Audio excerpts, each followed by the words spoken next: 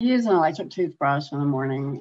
It's easier to do that, to get that part of the morning going. And I have a little routine that if I vary from that routine, I'll invariably forget something.